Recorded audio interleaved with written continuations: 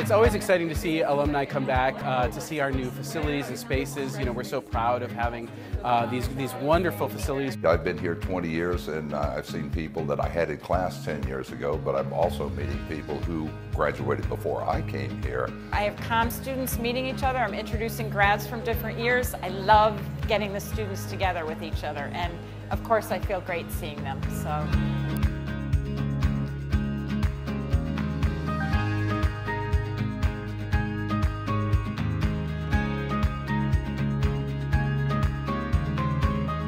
Oh, it's great. It's great. Brings back memories. I grew up with these guys for 4 years. College is really important 4 years of your life. So just seeing these guys again, you know, we're all doing different things, but seeing them catching up is important. Homecoming is just such an extraordinary event. I love seeing all of our alumni come back.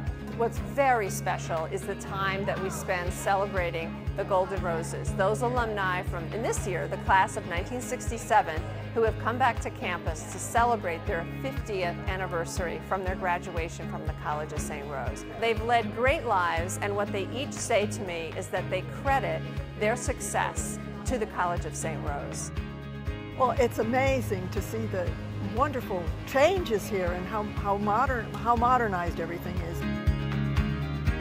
I think the friendships I gained, that's probably the biggest and best thing. I mean, I have so many good friends still that I met here.